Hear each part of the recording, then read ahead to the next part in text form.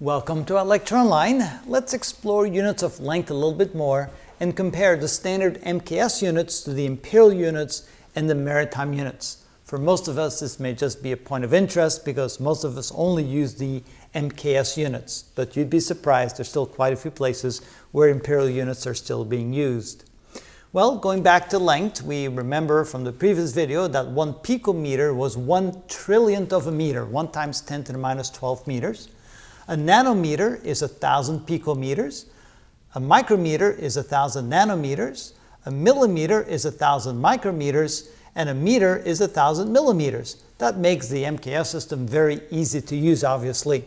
And a kilometer, of course, or a kilometer is equal to 1,000 meters. Now let's go take a look at the Imperial units. Well, it turns out there is a unit called a thou, but it's most commonly known as a mil. A mil is 1/1000 of an inch, and so this is actually still used quite a bit in engineering. An inch is 1,000 mil. A foot is 12 inches. A yard is 3 feet, and a yard is almost the size of a meter, just shy of a meter.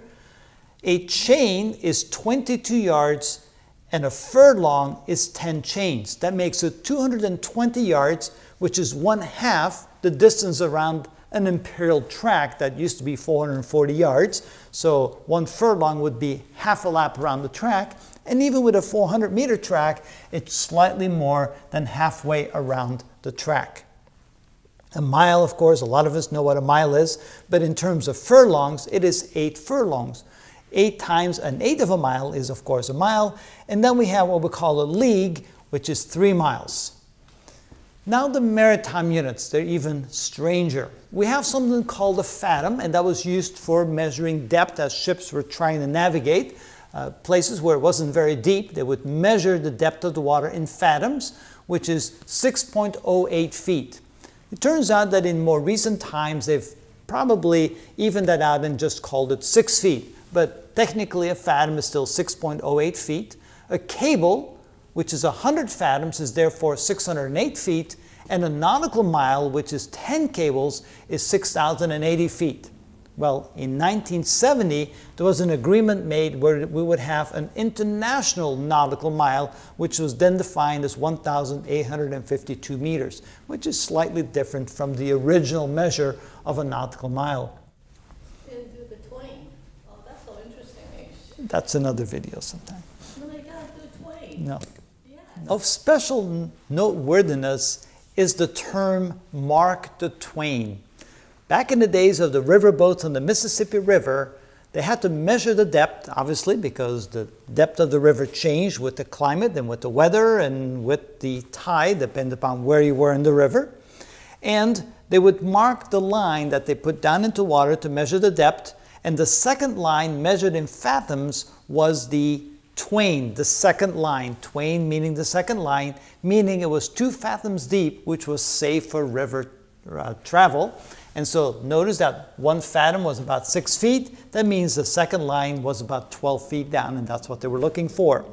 Now, it turned out the very famous writer Samuel Clemens took on the name Mark Twain from his experience being on riverboats in the Mississippi River. And now we know that that name actually means the second line on a line that measures the depth in fathoms.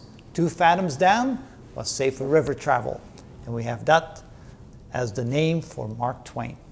Very interesting, isn't it? It's actually pretty interesting.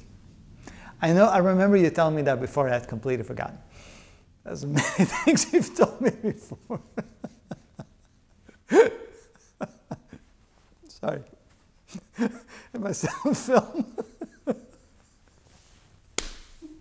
I think I'll stop talking now.